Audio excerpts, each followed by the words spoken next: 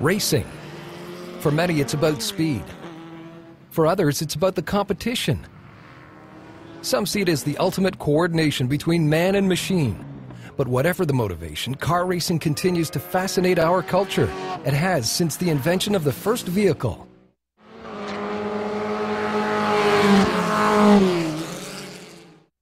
For Nathan Blok, who is from Beachburg, a small town just outside the city of Pembroke, cars were a part of his life from a very young age. Although his first love was for trains, Nathan's interest soon migrated to racing cars. Whenever I was about 4 years old, I went to a race in Mosport with my mom and dad, and I've been hooked on racing ever since. At the age of 5, my parents bought me a used go-kart for Christmas, and the following spring, the day after my 6th birthday, I did my first race at the National Capital Karting Club of Ottawa.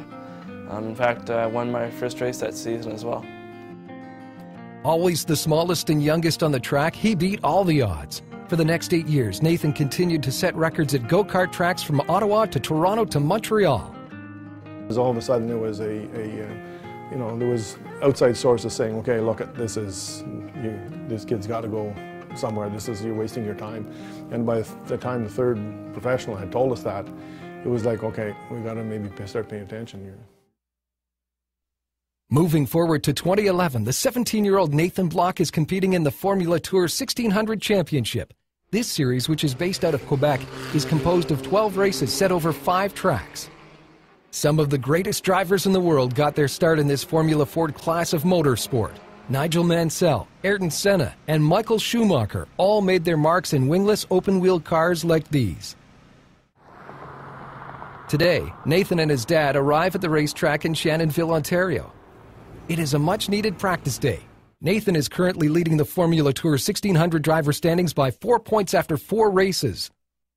Everything basically has gone perfect so far this year, and I got selected as one of the 3 finalists for Team Canada, so I have very little, if anything, to complain about this season.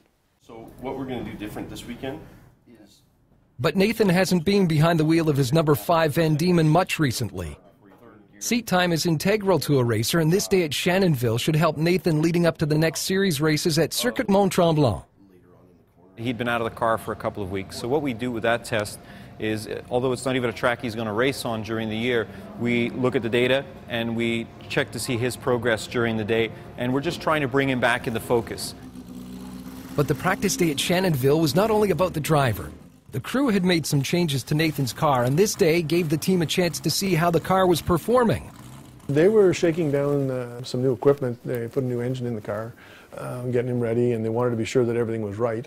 And there was some concerns about some of the stuff, and it turns out that they were well-founded. They had a seal leaking and some problems at the back, so they had to split the car. So consequently, he didn't get a lot of track time that day.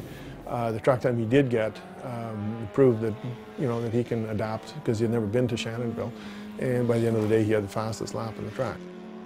But despite Nathan's skill as a driver, taking part in a racing series at this level poses its share of challenges, and one of the biggest of these is financial.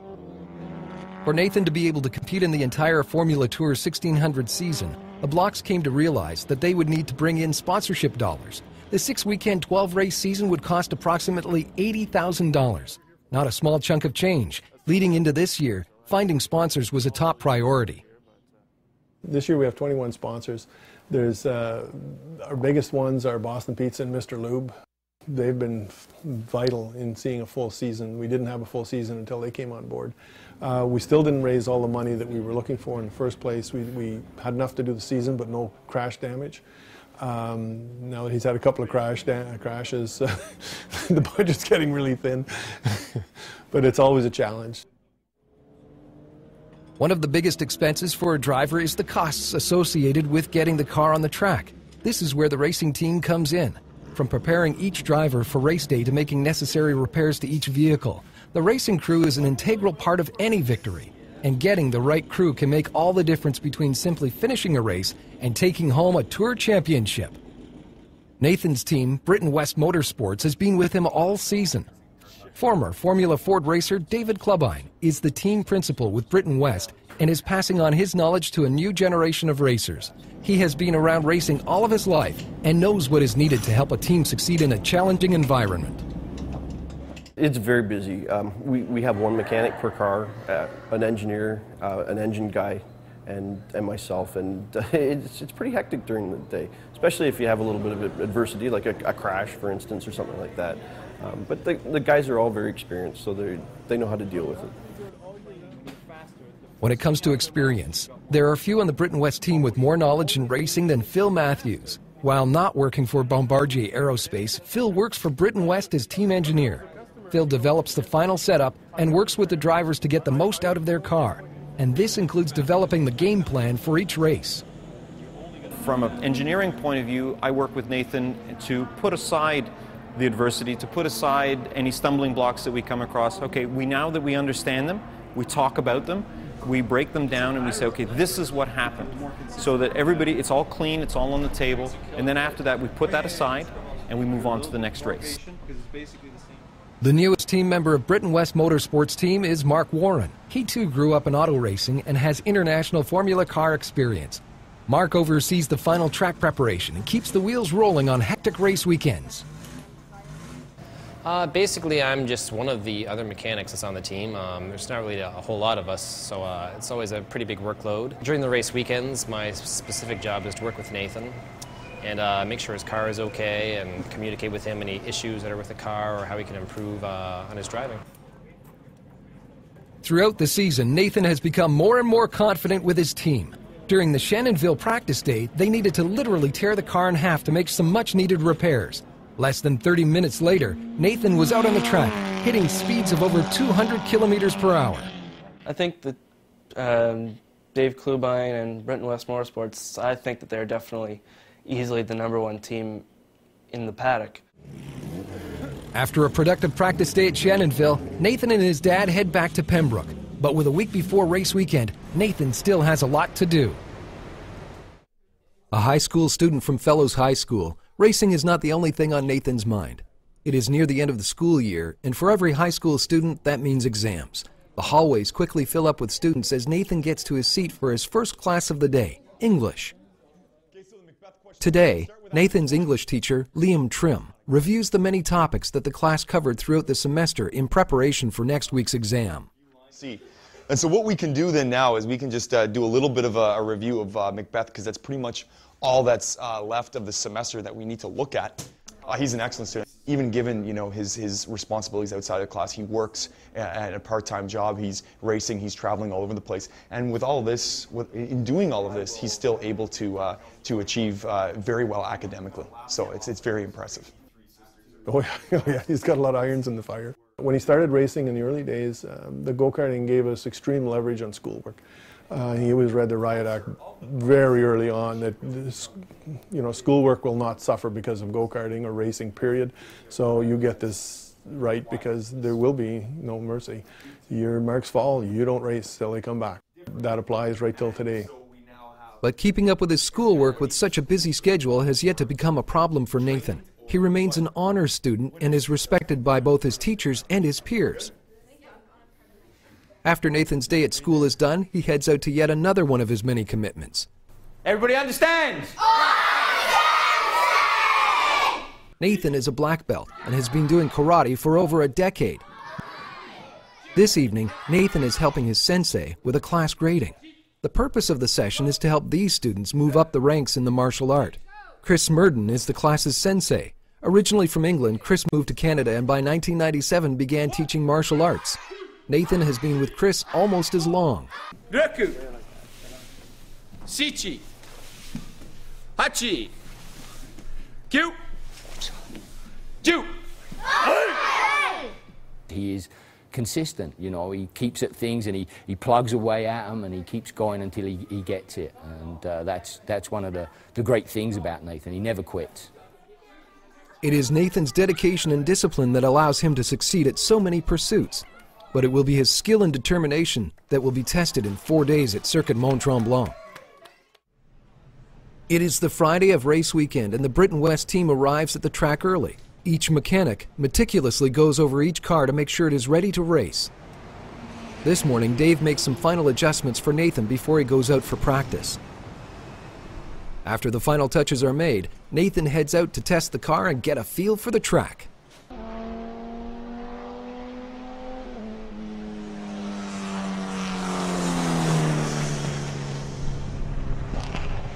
At the end of the day's practice sessions, Nathan drives into the pit and talks to Mark and the team about how the car performed. He then pulls out of the pit area to bring the car back to the paddock. The crew will make their final adjustments before the end of the day. All must be in order because racing starts first thing tomorrow morning. That evening at the Blok's hotel room, Nathan and his parents talk about his car and the day's practice runs. So your last session, you're happy with the car? Yeah. It was the second last session there, Nathan, where you had a lot of trouble. Yeah. It was, car was down on power and didn't handle right anything. Did they change the springs back? Nope. No. Because they were talking about changing them, eh? They were toying with the idea of do it or not do it. And so we decided not to. So we left it that way, and he said that he thinks it's better, and I think it's better too. Time to go to bed? The excitement of a race weekend can be a lot for a driver. Quiet evenings like this one help Nathan wind down before race day. For Nathan, family is very important, and talking about the race to come with Steve and Sandra is his favorite way to prep the night before. My mom is a very supportive and loving person. We've sort of looked at things a different for the better after she was unfortunately diagnosed with MS.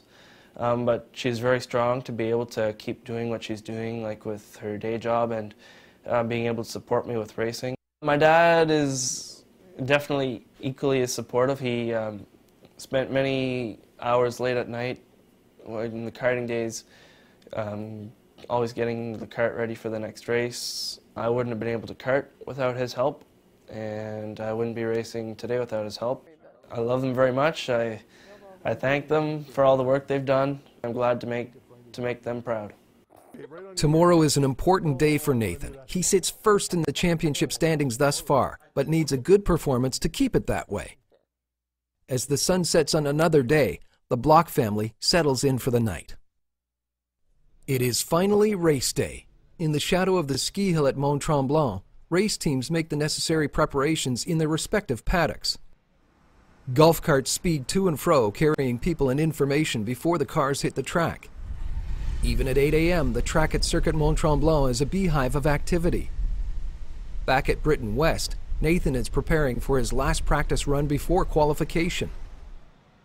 The two races Nathan will take part in here at Mont Tremblant are scheduled for 30 minutes or 15 laps, whichever comes first. That's a short amount of time, allowing little room to recover from errors. He needs to be ready. And sometimes getting ready at this point is as easy as just relaxing and calming one's nerves. Just before he heads out onto the track, Nathan and Phil discuss a little strategy for the practice run. Before Nathan can get out onto the track, he needs to get suited up. His gear consists of racing shoes, full-body racing suit, and his helmet. Once he is prepped, he heads to his vehicle. With the help of his dad, Nathan gets into the car and checks his setup. With both car and driver ready to go, Nathan heads out onto the track for the last practice run. For Nathan, this last run with the car before qualification will give him a chance to make sure the car is running its best. It will also let him implement any new strategy before the times start to count. Back in the pits, Nathan's parents and crew wait patiently for him to drive by. Each lap takes around 2 minutes to complete. For a mom and dad, a change to this schedule can be worrisome. Well, it can be a little stressful now and again. I think we're way past the nervous stage. Typically, it doesn't bother me that much. Usually we keep an eye on the times. If he's overdue, it's sort of like, okay, how much overdue?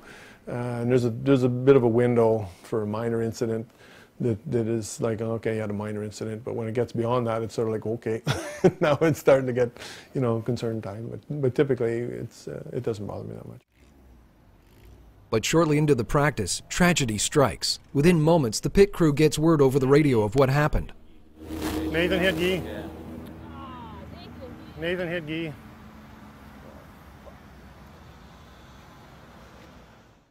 When the flatbed arrives in the pit area with Nathan's car in tow, the crew gets a quick glimpse of what kind of damage had been done. The team makes their way back to the paddock to further assess the situation and begin work on the car. The tow truck crew works quickly to get both Nathan's and Guy's cars off the flatbed and back into the possession of the Britain West team. Time is of the essence, and the team must work quickly to figure out if the cars are repairable in time for qualification. But the Blok family's first concerns are not for the car, but for their son. You're not hurt? That's the main thing. We're good to go. Now we're one race short. Okay, don't worry about it. Yeah. We got it covered. Let's get this baby back together first. Go get some water in you, okay, Nathan? Yeah. With the damaged cars back in the paddock, the crew quickly realizes the extent of the crash. For the Britain West team, this crash couldn't have come at a worse time. With qualification less than an hour and a half away, the team would need to buckle down if Nathan was to make qualification. We pushed right till the very end. We had him dressed ready to go in the car so that if it came down off the stands that he was going to be ready to go. We only needed one lap. To get him out for one lap would have done the trick, and it turns out that that didn't happen. If I was thinking anything, I was thinking, this sucks. Like, I should be 25 cars higher at best, right? But it was just a real awkward feeling. I need to be up there, and I'm back here, so just plug at it. As I said earlier, when life hands you lemons, you make lemonade. With a starting position of 31st amongst 31 cars, he certainly has his work cut out for him. Despite his predicament, Nathan's attitude remained positive, and things started to go his way shortly before the race was to start thanks to an unexpected offer from one of the Masters drivers. I'm going to let you pass before number one. Okay, they drop the flag. Just pass me. Okay, I'm about second or third before last. Okay, so I'll let you pass there. You should pass me on my right, right? Yeah. Yeah, I think so, yeah. Okay, so I'll stay there. Okay. Stay left, yeah. Stay left, and then Yeah. you pass me on the right. Right. Thank you very much. All right. Just one piece. Thanks to some good sportsmanship from more than just one of the Masters drivers, Nathan may still be able to finish strong in the race. One straight piece. Nathan hops in the car and heads toward the start.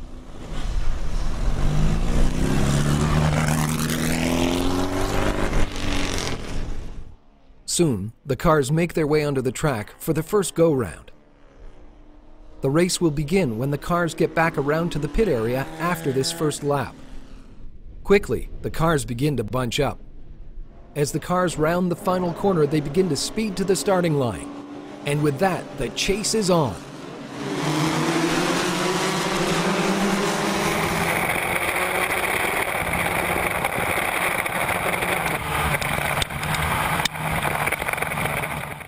Before the end of the first corner, a few of the Masters racers already let Nathan by just as promised. Less than halfway through the first lap, Nathan had already made a huge leap, gaining 12 positions. By the time he had completed the first lap, Nathan had climbed all the way from 31st to 13th. Nathan continued his quick ascent right at the beginning of the second lap, making an aggressive move on the inside at turn 1. Nathan was making up ground, but the leaders at the front of the pack had a 50-second lead thanks to his poor starting position.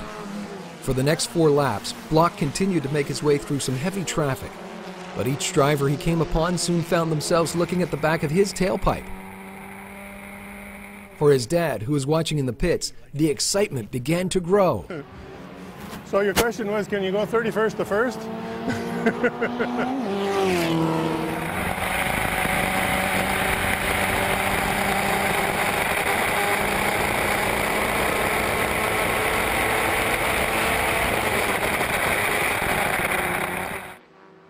By the end of lap 6, Nathan had made a miraculous climb to 4th position. It was shortly after this that a competitor had his car stall on him just before turn 12, right under the bridge. The driver tried to start the car a few times to no avail. When a race marshal noticed flames coming out of the back of his car, the racer leapt from the vehicle and made room for the marshal to put out the fire. His race was over. The fire had put the race into a full course caution, preventing any further passing. Unfortunately for Nathan Blok, by the time the car had been removed from the track, the race was over. Nathan passed the checkered flag, finishing in 4th position. A fantastic end to a challenging race. I was happy for coming from the back, but I was shocked more than anything else that I was able to make so much headway in such a short period of time. Thank you so much. No problem. After the race, the cars made their way to the weighing station to see if they were within the minimum weight requirements. Cars that were not would be disqualified. Nathan showed the true level of his excitement after an adrenaline-pumping come-from-behind race. Complete jubilation. I was pretty proud of him to accomplish that, especially with a sponsor there. That was quite an accomplishment. After more than a few celebratory hugs, Nathan talked with some of his competitors about the key moments of the race from each of their perspectives. Despite racing against one another on the track, many racers see themselves as belonging to a unique club. Not many have the ability to race, and even fewer have the means or the ambition. These men and women are a unique breed. After a strong showing on Saturday, Nathan looks to follow up his 4th place finish with a better showing Sunday. Now he only has a 1-point lead in the championship standings over the 2nd place driver Olivier Bonnet. He must be his best today if he is to leave Mont Tremblant still in 1st. This race morning starts out as many race days do. The crew makes some last-second changes to each car. Drivers get some advice from their engineers. But today, Nathan gets a special visit from one of the series' veteran drivers. Didier Schreinen stopped by to chat with Nathan and his team. You're coming flat out at the end of the straightaway, 220, okay? Most negative. And then a little tap, even just to put the nose down. You got the position. This is Didier's 24th season in racing. He has seen a lot of young phenom drivers, but he recognizes that there is something special about Nathan. Nathan is a kid that is really impressive because I've raced against a lot of those kids coming up from the karting ranks and trying to make a career out of this. And Nathan is probably one of the smartest one, not only fast but knows what's going on the racetrack. He's a very smart kid, and on top of that, he's fast. After Didier heads back to his own paddock, Nathan prepares to make his way to the track for today's qualifying. This qualifying session becomes very important if Nathan wants to avoid starting further back in the pack again. Mark and Steve help get the car out of the tent, and again Nathan heads to the track. Down in the pits, Mark Warren waits for the qualification to start. During a race, Mark can communicate with Nathan anytime via two-way radio. This communication is priceless to a driver and can make all the difference in the outcome of a race. As the cars make their way onto the track for the qualification, Mark heads to the pit wall and begins to talk to his driver. Almost immediately, Nathan begins to notice a problem with the car. Okay, copy that. Just keep an eye on it. Yeah, there might be maybe a bubble in the system. Okay, just bring her in the pits.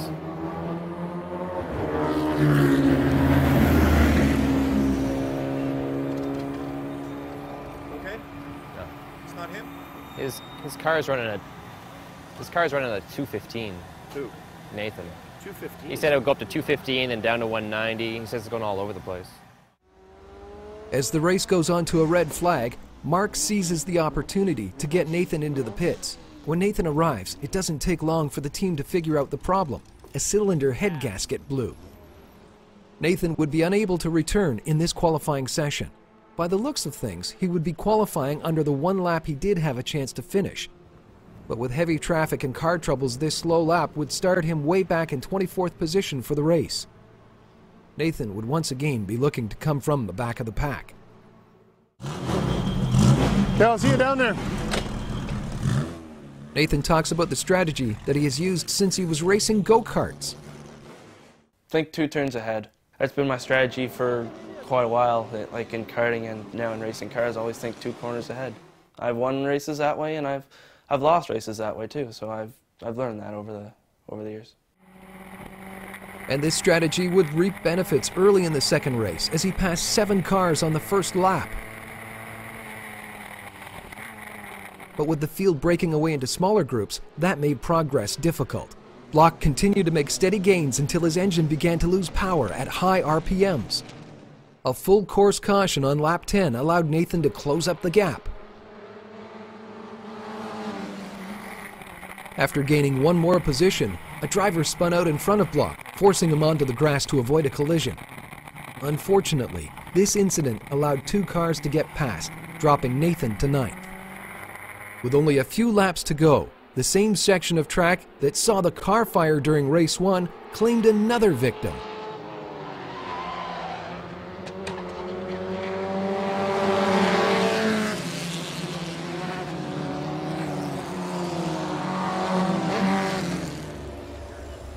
Seconds after the Turn 11 crash, the pit hears about who was involved. What happened? Garrett's in the wall hard. Garrett's in the wall hard on the. With Garrett's condition still unknown, emergency crews are quickly dispatched.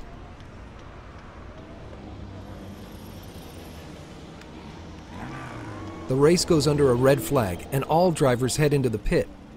As soon as Nathan's car stops, he jumps up to tell the crew what he saw. Garrett's upside down. He's upside down in the fastest turn of the track. Oh. I don't know. Get your foot off. With everyone in the pits concerned for Garrett, back at the crash site, emergency crews turn the young racer's car over. Although Garrett is moving fine and seems to be okay, paramedics are taking no chances. They quickly get Garrett onto a stretcher and into an ambulance. At the same time, another Britain West team car is getting towed from the track. The Blok family gets together in the pits for a family hug. Sometimes moments like these remind us all what is really important. One of the Benets came in and they said he's walking, so he's okay. Yeah. With race 2 ending shortly after the crash, Nathan moved up one more position to finish 8th. Not the outcome he had hoped for, but the young racer certainly showed resilience over a hot and humid weekend. After Circuit Mont Tremblant's Summer Classic races, Nathan Blok still leads the Formula 1600 Tour. With only 6 races left in the season, Blok seems like he is well on his way to winning the Tour Championship. Racing is about more than speed. It is about dedication. It is about hard work.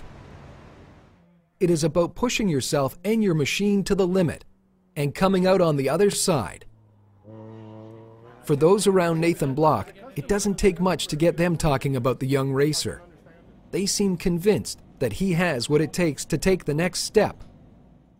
Yeah, he's been doing really good, consistent, and he's always been running up front. His willingness to work and to learn and to find different ways to do things is more than enough for him to exceed it at whatever level his financial backing can take him. I hope Nathan wins the championship, and I hope he moves on and makes lots of money in racing. I hope to see him in Formula 2000 next year, and I think he'll do very well if he does. For Nathan Blok, racing is his passion. It is his dream.